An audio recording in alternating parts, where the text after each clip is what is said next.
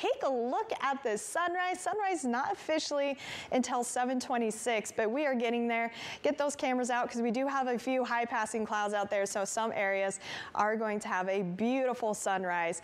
Those splashes of pinks and yellows and orange. Beautiful start to the day, but a chilly start to the day. Temperatures sitting in those 30s and 40s, and that's because we have this cold air mass that's going to continue to remain in place. Now, you see some of this moisture here just off to the west of us. That's what we're watching by lunchtime. There is a chance that maybe we see a little bit of this moisture plume kind of push into our area around lunchtime.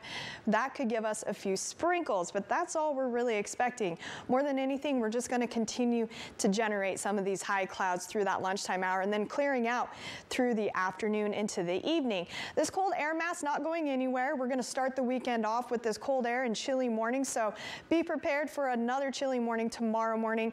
And then we're going to be in between these two systems here. So we have this dominant ridge of high pressure off to the west of us, and tomorrow we're going to be in between these two, which means we will have some gusty winds pick up tomorrow. Those winds will last into Sunday, and as this ridge of high pressure builds back into our area, we're gradually going to start to warm up Sunday into the early part of next week. And by Halloween, you're actually looking at temperatures for afternoon highs back in those 70s. So we will continue to have those chilly mornings, but at least the afternoons are going to feel nice and warm, and we're going to see plenty of sun as well. Speaking of those winds, we will have a wind advisory going into effect tomorrow morning, starting at 8 a.m., lasting throughout the day on Sunday. This expires at 5 p.m. on Sunday. This is going to be for the Santa Cruz Mountains and the eastern hills of the Santa Clara Valley there. Northeast winds 20 to 30 miles per hour, gusts up to 50 miles per hour. Now, I do think the strongest winds are going to remain to the north of us in the Bay Area, but it doesn't mean we can't see some gusty winds, especially where we're seeing this advisory. So we are going to also see a fire weather watch going into effect tomorrow, early tomorrow, lasting throughout the day on Sunday. So this is all weekend long.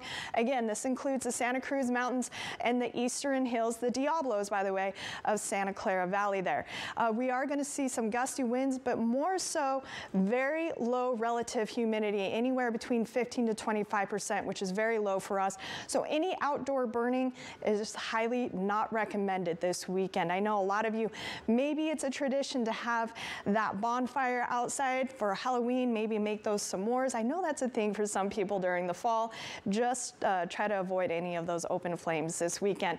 We are going to continue to see some scattered clouds this morning into this lunchtime hour. Again, a very slight chance that we could see some sprinkles out there around lunch, but that's about it. And then we are going to start to clear out during the afternoon into the evening. And we're going to see mostly clear skies throughout the overnight hours as well.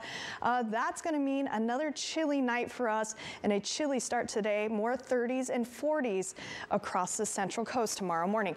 Temperatures this afternoon, not warm at all either. We're only going to be in those mid 60s for the Santa Cruz area, I should say, on the north side of the bay. For the San Lorenzo Valley, we'll be in those mid to upper 60s. Those higher elevations, Bonnie Doon in the summit area, only upper 50s to low 60s. So you can tell we have this dry, cold air mass in place.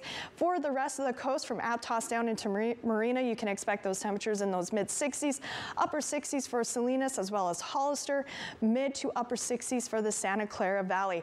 Heading down to the Monterey Peninsula, you can expect mainly low 60s for the peninsula this afternoon, 63 for Monterey, only 60 for Pebble. And heading to the Salinas Valley, this is where we're going to see slightly warmer temperatures, those low 70s for most of the valley. We're going to see those low 70s as you head toward the county line, upper 60s for the Big Sur Coast and mid 60s for the Carmel Valley. So make sure to have that jacket and a few extra layers throughout the day today and be prepared for another chilly night.